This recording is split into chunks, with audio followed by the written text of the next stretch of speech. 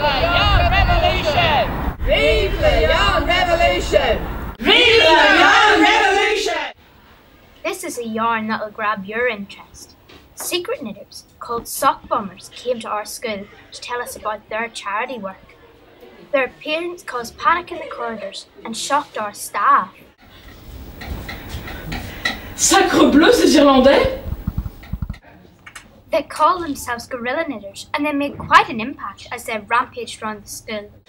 When you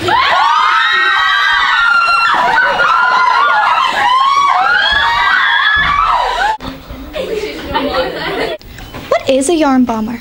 A yarn bomber, or also known as a guerrilla knitter or crocheter, is somebody who, usually under the cover of darkness, will cover a local monument, maybe sculpture, something like this, or just fences or cars, anything that you like really, in crochet and knit, to make people smile, to raise awareness of general different causes and things, and to have some fun.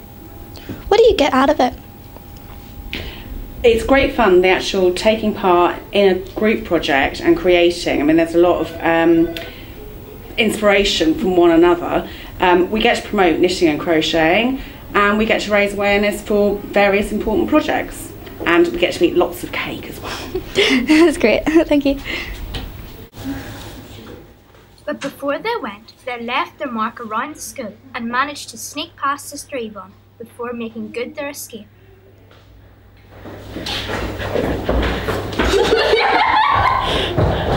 So Sock, all known as Pearl One, have left their woolly mark on our ladies.